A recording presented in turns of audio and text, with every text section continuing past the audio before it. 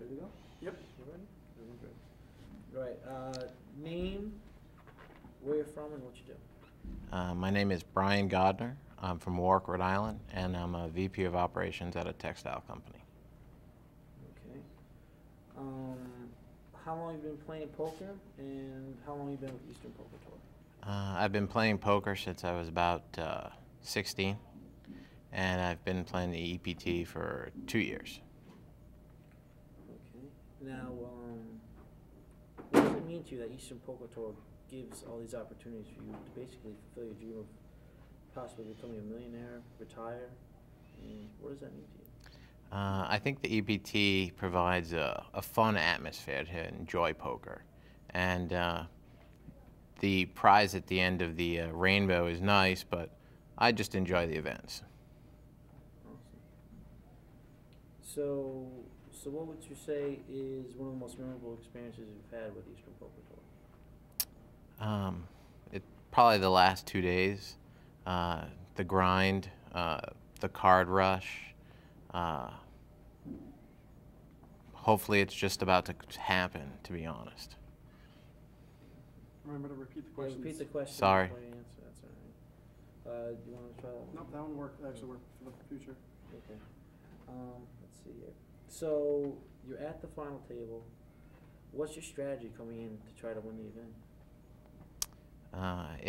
My strategy going into this tournament right now is just position raises. Just anytime an unraised pot's there, you gotta get it. You gotta go get it. I see your favorite hand. There's pocket eights. What makes pocket eights your favorite hand?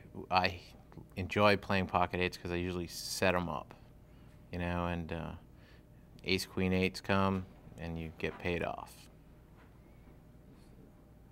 So, say you win tonight. You go to Vegas. What is your reaction when you step into that poker room with all those people, those millionaires, the professional players? Say you even get sat at Phil Hellmuth's table. You know, what's going through your mind when you're sitting there with all that pressure? If I make it to the World Series of Poker, I'd walk into the room probably pretty awestruck at first, but the realization is stars are stars. They breathe like you, and they play well, but there's no intimidation factor. You just play good cards. Now, say you exceed in that tournament. Say you make it to the final table. You know, there's a lot of money involved now. Probably have some endorsements. I mean, really life-changing money. What does that mean to you, knowing that your life's going to change? I really haven't thought. It's too far out. You know what I mean? I don't. I pretty much stay in the moment all the time. So. Well, say you're there. You're there in the moment. You have already potentially won $1 million. What is going through your head? I'm pretty debt-free. That's honestly what would be going through my head, and that's. I can't. We're all going to Disney World. So yeah. Now, who's at home rooting for you? Who do you got in your cheering section there? My wife made the trip today, and she's pretty special. One of my best friends when I was growing up says, "Bryan, you're never going to meet anyone who wants to play cards as much as you and watch football. Let you watch as much football as you want." And yeah, my wife is that person. She's more competitive than me, certainly when it comes to cards. She hates losing, and it's just it's a blast. All right.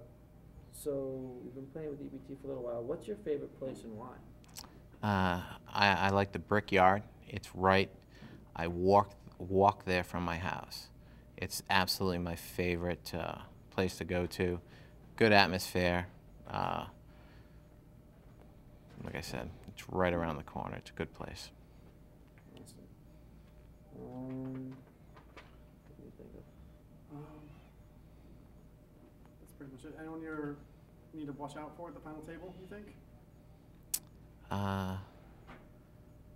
Going into the final table, I'm not concerned about any of the players. I actually think Some of the big stacks don't want to double people up, so if anything, I might be targeting them just because you can double up through them.